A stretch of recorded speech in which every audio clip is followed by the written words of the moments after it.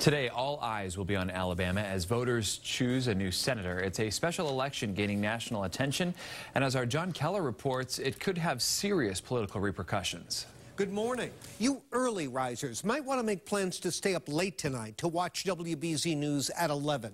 By then, we should have a winner in the special U.S. Senate election in Alabama to fill the seat vacated by Attorney General Jeff Sessions. And the outcome could be the single most important political story of 2017. You know the details. The Republican nominee, Roy Moore, has been credibly accused of child molestation, part of a pattern of sexual interest in very young girls. And while most of the Republican establishment, including the other Alabama Senator, Richard Shelby, have shunned Moore, the most prominent Republican of all has not. Roy Moore is the guy we need to pass our Make America Great Again agenda. President Trump has gone all in with Moore, and with good reason. Polls show Moore's opponent has a good chance of being the first Democrat to win a Senate race in Alabama in 25 years. That result would slice the GOP majority in the Senate to one vote, too close for comfort.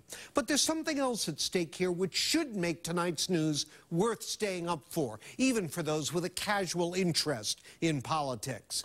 A loss by Moore tonight is a signal to every Republican in Congress that even in the reddest state there is, Trump's coattails are thin at best, and Trump crony Steve Bannon is not to be feared.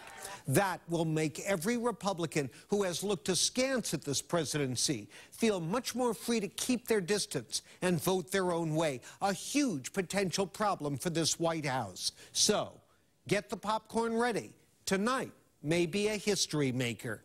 Your opinions are welcome here. Contact me via email at keller@wbz-tv.com or reach out on Twitter @KellerAtLarge.